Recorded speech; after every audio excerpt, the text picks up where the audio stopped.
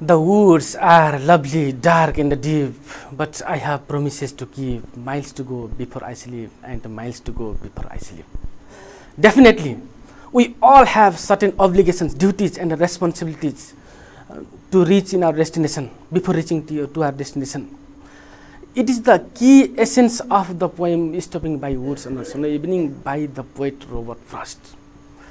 Namaste and good afternoon everybody. It's me Madhur Jishi, an English teacher of Kalika Secondary School.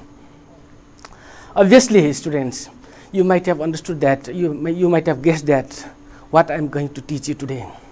Yes, today I'm going to teach you some of the poems based on the textbook of our class 10. Altogether in class 10, there are 5 poems. Out of those 5 poems, today I'll try my best. How many poems can we deal with?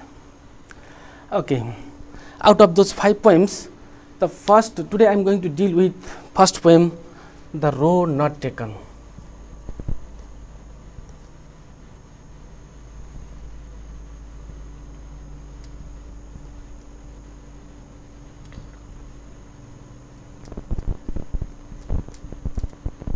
The Road Not Taken by Robert Frost. Please slide. The Road Not Taken by Robert Frost. First of all, while talking about the poet Robert Frost, he is an American poet. In his poem mainly we can find that he represents the rural life of general people. In his poem, he presents the natural things like woods and the pastoral life as well. In his poem, he brings some of the ideas from general life and he philosophizes them. In this poem also, the language used by the poet, that is very simple, but at last or at the end of the poem, he philosophizes the real meaning of the poem. In this poem as well as in other poem, he compares our life is a journey. Our life is a journey from birth to death, and that begins from birth and it ends in death. And during this life span, we all human beings have to do different kinds of things, different kinds of activities.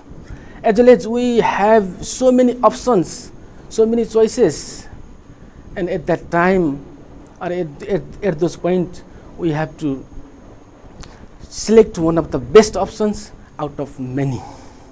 It is about the poem. It is about the poet Robert Frost. Okay. Now let's talk about, let's recite about this poem, The Road Not Taken. Two roads diverged in a yellow wood, and sorry, I could not travel both.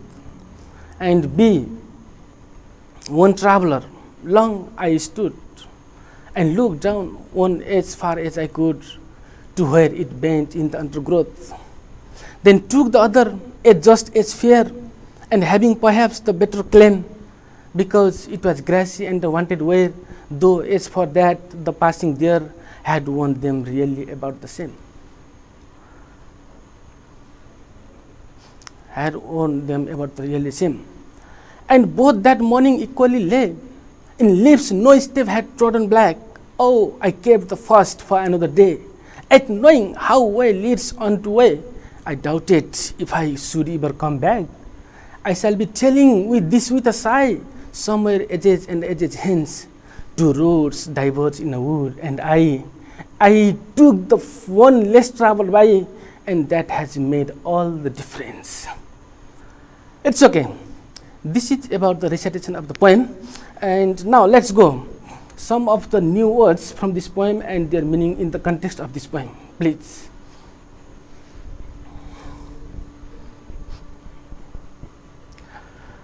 First word, diverged, it means branch away or separated or fork or junction.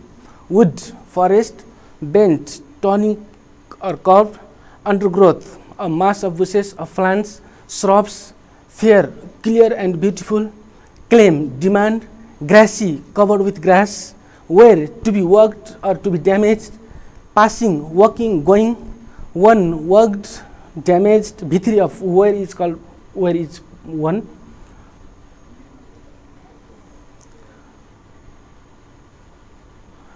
Lay, fell. Step, footprint. Leads, guides or directs. Doubted, suspected.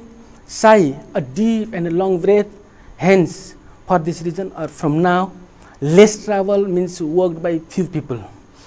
These are some of the words from this poem, The Road Not Taken. Now let's paraphrase about the poem. Two roads diverge in a yellow stage, yellow wood, and sorry I could not travel both. In these two lines, first of all, yellow wood refers to forest. Yellow wood refers to the forest covered with yellow leaves. When the leaves become old, they turn into yellow color. And at that time, the poet was going through a road in the yellow wood or yellow forest. While going through that road, he reaches in such a point that from where two roads are divided with each other. Two roads are divided with each other, and from that road, he get confused whether to choose this road or choose that road. And sorry, I could not travel both. Obviously, being a single traveler, it is not possible to travel both the road at once. At that time, we have to choose only one road.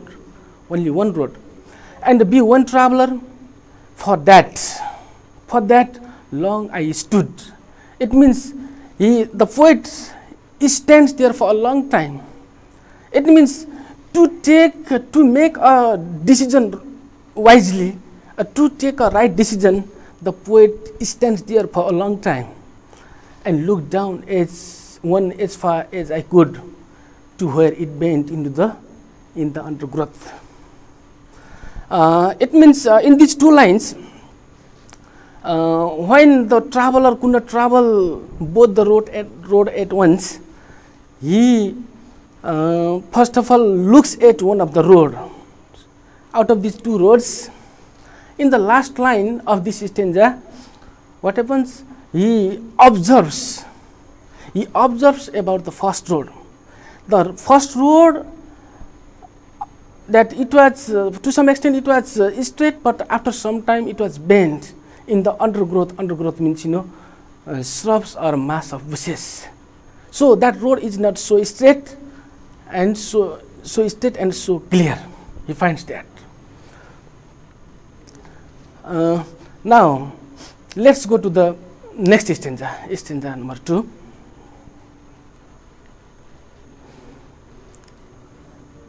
Stanza 2. When the poet left the first road, since it was bent into the undergrowth, then the poet took the other. He took the other road, just as fear, and having perhaps the better claim. It means while choosing the second road or while describing about the second road, the poet selected the second road, and he hopes that second road to be better because it was grassy. Here, grassy refers to full with grass or means covered with grass. It means when some people walk in any of the roads, then we do not find any of the grass in that road. But when people do not walk or few people walk in some of the roads, obviously we find grass everywhere in the road. So second road which the poet had selected, it was covered with grass. It means few people have walked in that road and wanted wear. Here, wear refers to be worked, to be damaged. It means the road wants to be worked over it. though as for that the passing there had warned them really about the same. Then after the poet continues to go through that road, and after passing some distance of that road, he comes to realize that in that road also some of the people have walked, where one is the V3 or third form, verb third form of where had warned them really about the same. It is about the poem, it is about that paraphrasing of the second stanza. Now let's go in third stanza. And both that morning equally lay in leaves no step had trodden black. Now let's talk about these two lines.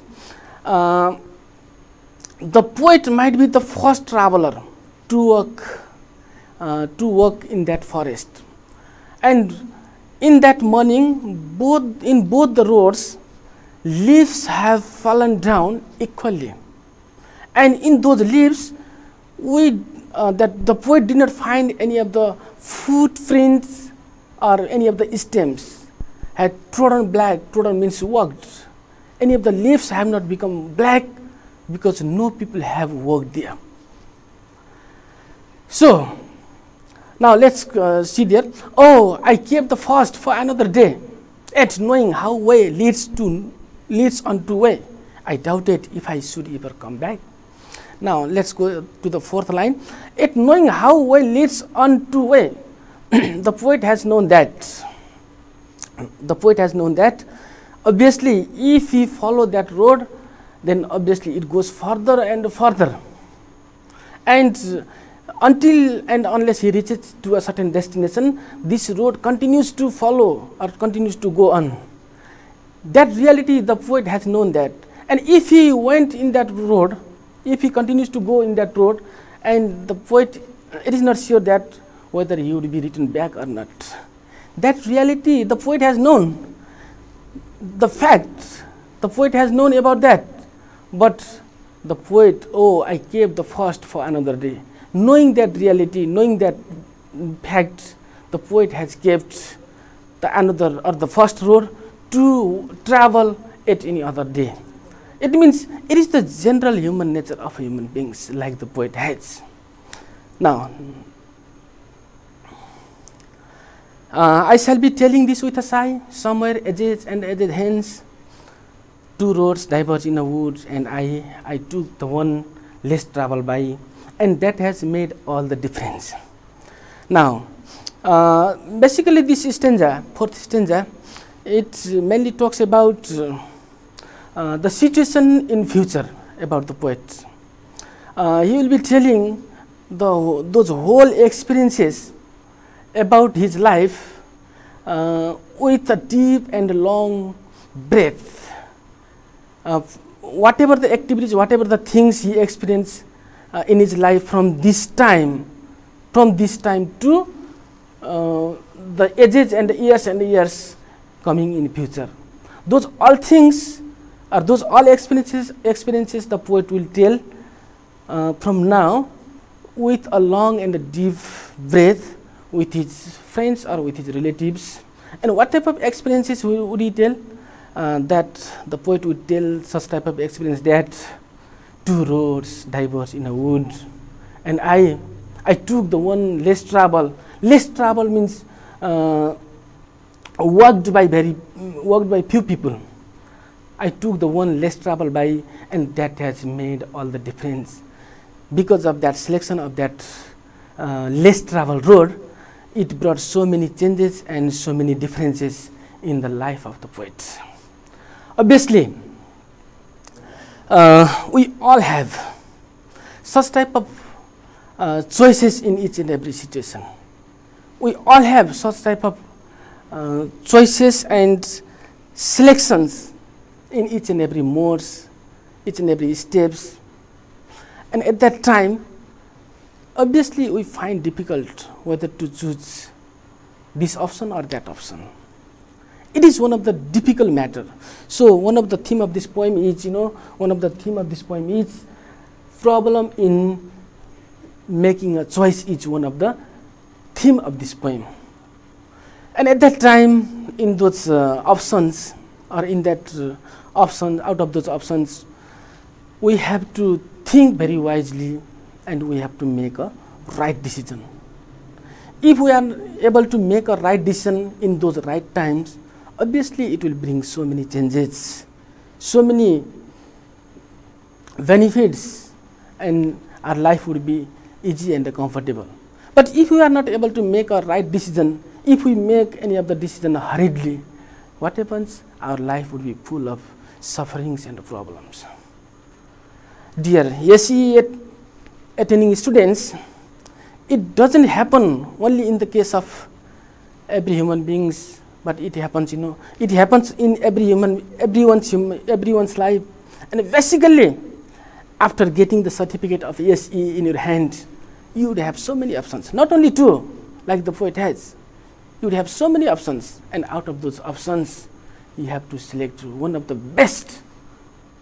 And if you are not able to make a right decision, if you are not able to select a right option, at that time your life would be full of sufferings and problems.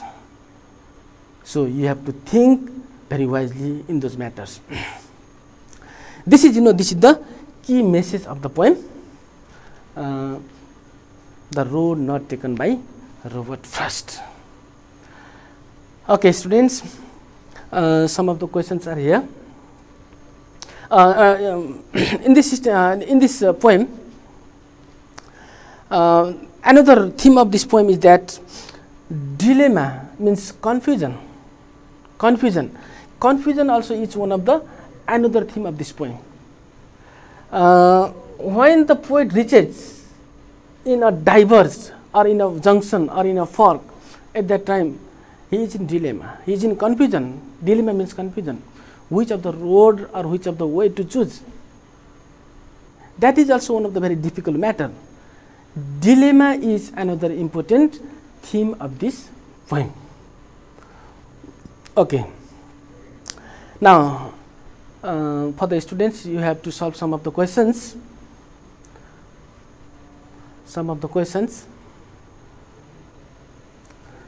Answer the following questions.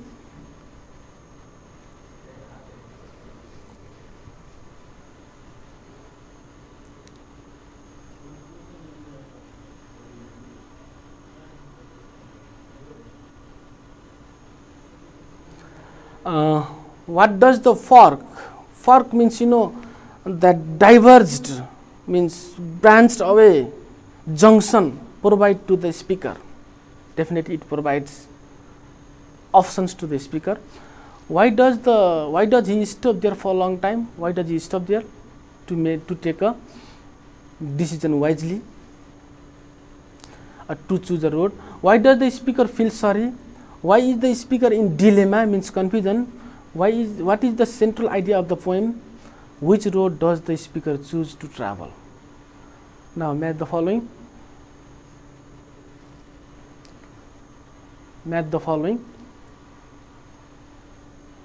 Diverged, woods, undergrowth, claim, sigh, trodden, bent, hands, and with those other words, a deep and a long breath, worked on, branched away, forest, demand, shrubs, a mass of bushes, from now on, curved. Okay, dear students, you have to solve these questions. Now, we are going to learn another poem, which is included in our textbook. The name of that poem is I Wandered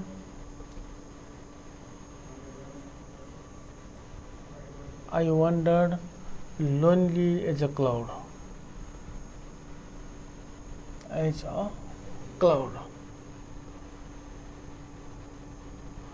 And this poem was written by William Wordsworth.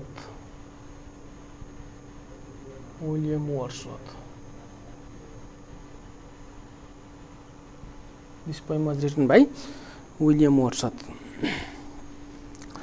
While talking about the poet William Wordsworth, he is an English romantic poet.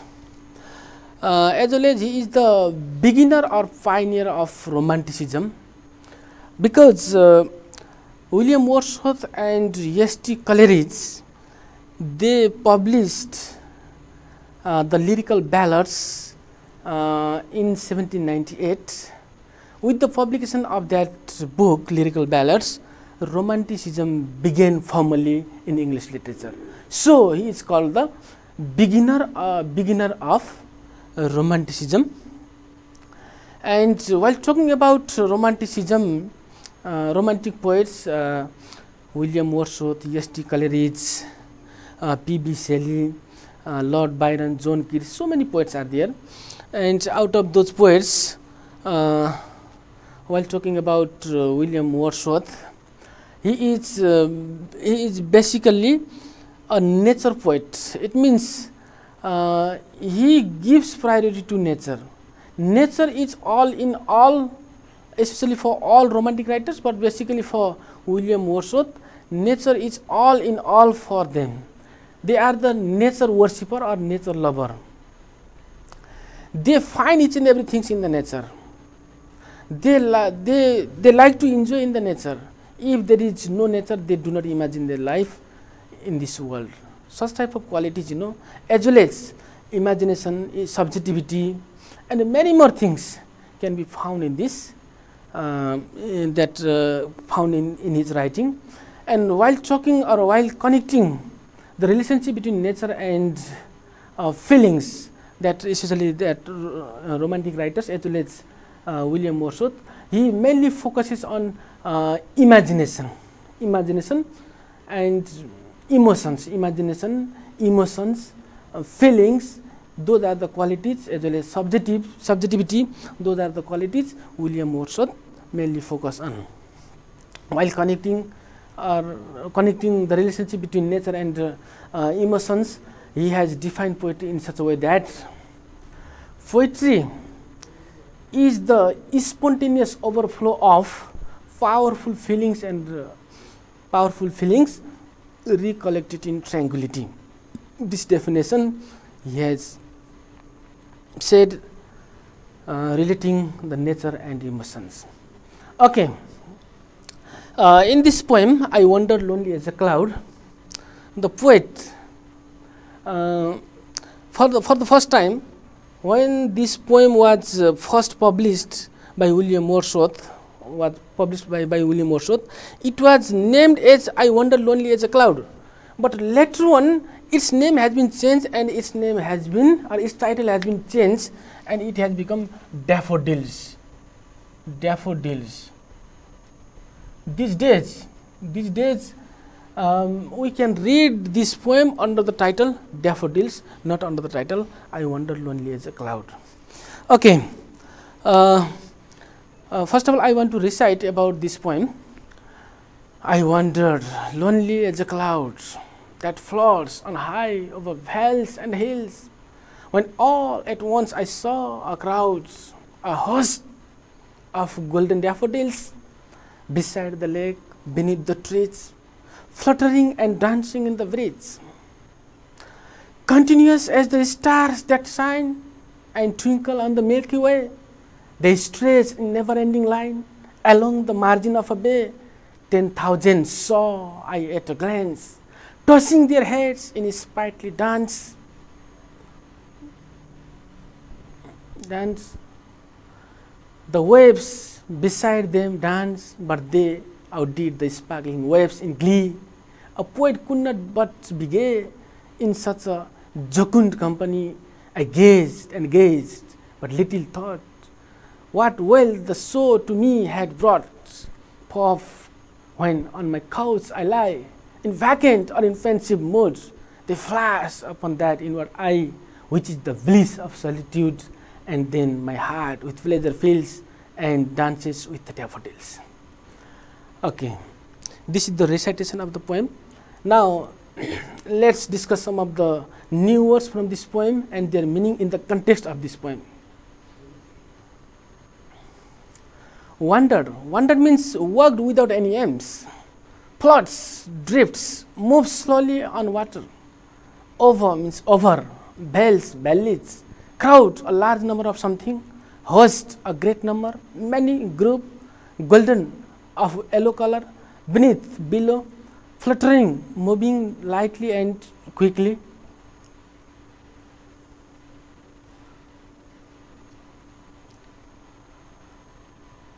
Breeze, light wind, slight wind is called breeze. Shine, to be bright. Twinkle, shine, sparkle. Milky Way, group of galaxies. Stretched, extended, made wider. Margin, border.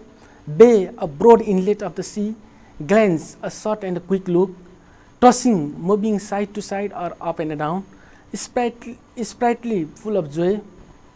Waves, tides.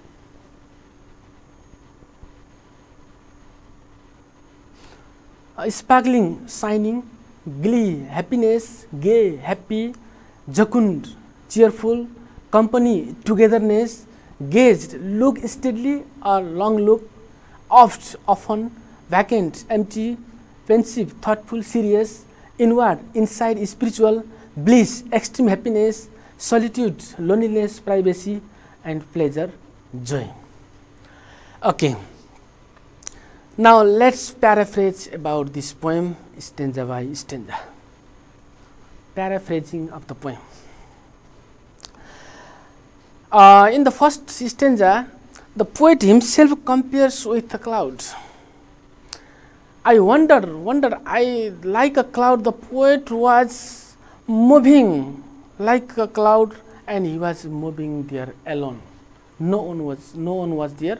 He was moving alone there, and that floats, that means cloud, that floats on high over vales and hills. Obviously, cloud doesn't move under the ground, it moves over the high, over the valleys and hills. Like that cloud, the poet was wandering, the poet was moving, and he doesn't have any, he doesn't have any kinds of goals, any kinds of aims and intentions. Just he was moving over the valleys and hills like the cloud. At that time, when all at once I saw a crowd, a host of golden daffodils. Golden means yellow flower of golden, yellow colored golden daffodils. So many daffodils were seen by the poet while moving in that way. A crowd, a host of golden daffodils. And those daffodils, where were those daffodils? Those daffodils were beside the lake, beneath the trees. Where were the daffodils? Beside the lake, beneath the trees. And what were those daffodils doing? Those daffodils were fluttering and dancing in the breeze. Breeze means slight wind is called, or light wind is called breeze. Those are the activities of the daffodils. Yeah. So in this stanza, what does the poet compare with? The poet compares with the cloud. Why does he find the daffodils? He finds the daffodils under the beneath the trees, beside the lake. And what were the daffodils doing? They were fluttering and dancing. Those activities are presented in the first stanza. Okay, now let's go in second stanza.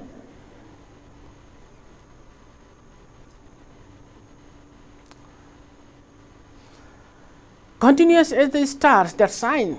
Now in this stanza, the poet compares those daffodils with the stars. Continuous as the stars that shine and twinkle on the Milky Way.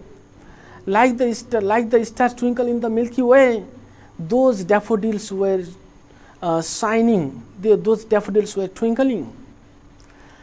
They stretch in never-ending line. Those daffodils were expanding. They were expanded in a never-ending line along the margin of a bay. Margin means side of the bay.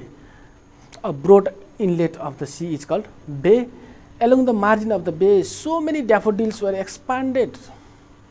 10,000 saw I at a glance. Glance means a short look.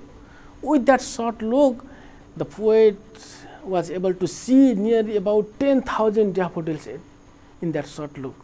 And those daffodils were tossing their heads, moving ups and downs, side to side, and in a sprightly dance, in a cheerful dance, they were dancing very happily and cheerfully. Such type of activities, the activities of the daffodils, situation of the daffodils are presented in this second stanza. Now let's go in third stanza. Now let's go in third stanza.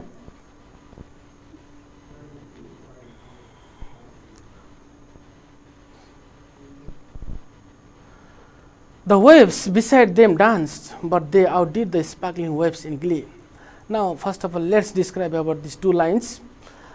In these two lines, the poet compares the dancing of two things: dancing of daffodils and the dancing of the waves.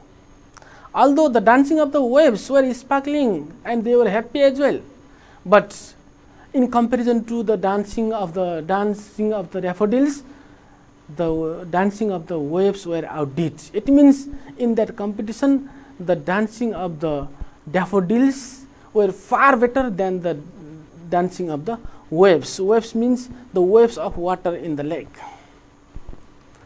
A poet at that time, up to now, the poet has described about the things in the nature or things in the natural phenomena, like the condition of the waves, dancing of the daffodils, position of the daffodils, activities of the daffodils. Those all things were described up to now. And at that time, after this, a poet could not but be gay in such a jocund company. Company means togetherness, jocund means happy and cheerful. In such a cheerful togetherness of natural beauty or natural things, or basically of daffodils, a poet could not do anything. Only he could be happy, except that he could not do could not do anything. So he gazed and gazed, but little thought. So continuously he looked at the natural things or natural beauties or with the daffodils, but little thought what wealth the soul to me had brought. And now the poet realizes that whatever the enjoyments and the happiness the poet has got looking at the natural beauty, he could not get those things, those happiness, those enjoyments from his physical and material property. That is the essence in this third stanza. Now let's go to the fourth stanza. For oft, when on my couch lie, in vacant or in pensive mood, they flash upon that inward eye, which is the bliss of solitude. And then my heart with pleasure fills and dances with the daffodils. In this stanza, the poet mainly recalls about his past. Now the poet is not in the nature anymore. He is not moving like a cloud anymore. Now he is in his own home. He is sitting in the sofa of his own home. And while sitting in his own home, and now his mind, his mentality is very thoughtful, serious, and his mind is empty. In vacant or in pensive mood, he is lying or he is sitting in his own home or in the sofa of his own home. At that time, they flash, they refers to daffodils. They flash, they come upon that inward eye. Here inward eye, not those physical eyes. We have two physical eyes, but inward eye is only one and it cannot be seen. In that eye, those daffodils come or those daffodils appear, which is the bliss, extreme happiness of solitude. solitude means loneliness. At the time of loneliness, when those daffodils come into the inward eye of the poet, what happens? It provides him extreme happiness. And then my heart with pleasure fills when those daffodils come in his inward eye, or in the spiritual eye, or in the inner eye. Then what happens? He becomes too much happiness at the time of solitude or at the time of loneliness. Then after, his heart fills with pleasure. His heart begins to fill with pleasure and dances with the daffodils. In this, dances with the daffodils. In this stanza, mainly the poet recalls about the past activities. Those things which he saw in the nature, those things he captured in the nature, those things are recalled in this last stanza. I have already told you that the poet William Wordsworth has defined the poetry as it is the spontaneous overflow of powerful feelings recollected in tranquility. If you look at these all stanzas, or that look at this poem from the beginning to the end, do you find that elements of definition in this poem or not? Obviously, you can find. First of all, he enjoys in the nature, he moves, he roams in the nature, and after that, he thinks a bit seriously.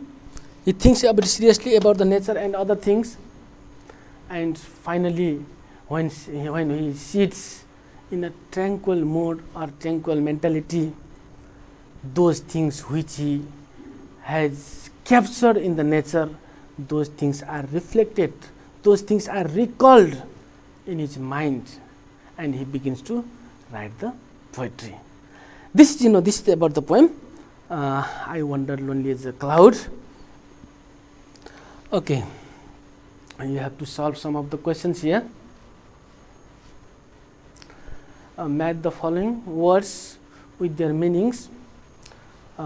Vacant, sprightly, couch, gaze, sparkling, bay, stretched, gay, and in group B, cheerful, extended, a broad inlet of the sea, to look steadily, sofa, lively, empty, shining, and flashing. Now, next variety of questions. Answer the following questions. Who is compared with the clouds? Who is compared with the clouds? The poet or the speaker is compared with a cloud. Where were the daffodils? Where were the daffodils? Find out the location of the daffodils. Beneath the trees, beside the lake, and beneath the trees. What are the daffodils compared with? What are the daffodils compared with? The daffodils are compared with the what? Stars. The daffodils are compared with the stars. Which company is referred in the poem? Which company? Basically the company of natural beauty, but here in this poem the company of daffodils is referred in the poem. What does inward eye mean? What does inward eye mean? Inward eye means, what does inward eye mean? Inward eye means the spiritual eye, not the physical eye, not the physical eyes, but the spiritual eye. And why does the poet dance? Why does the poet dance? Why does the poet dance? Because he dances, the poet dances, why? Dances because his heart is filled with pleasures. Okay, please students, you have to solve these questions, as well as you should try your best to find other so many questions, and you have to bring you have to raise some questions by different mediums. In this way, this poem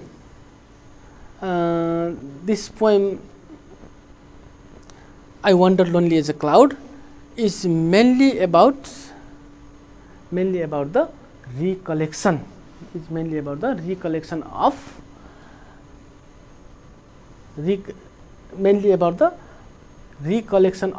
past, or recollection of the past and recollection of natural things.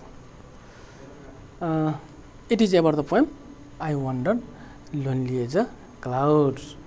Okay, students, today we mainly dealt with two poems, The Road Not Taken and Daffodils.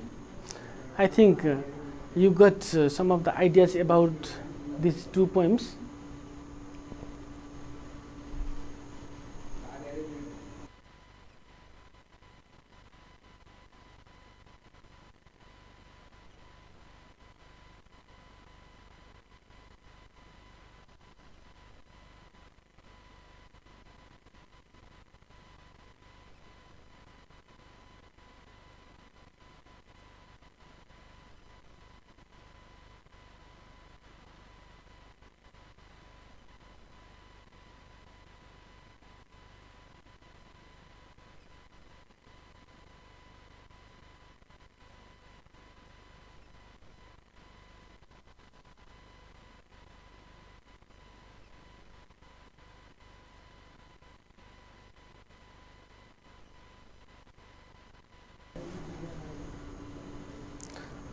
Okay.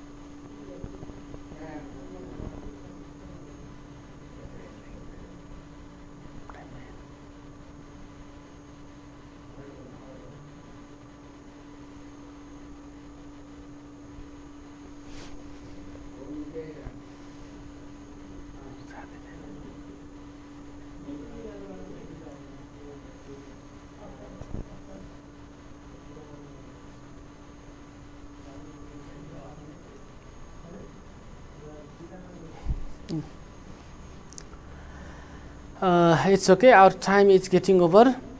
So thanks all of you for watching this television, and special thanks goes to the technician as well as the entire family of Buddha Community Television. Thank you.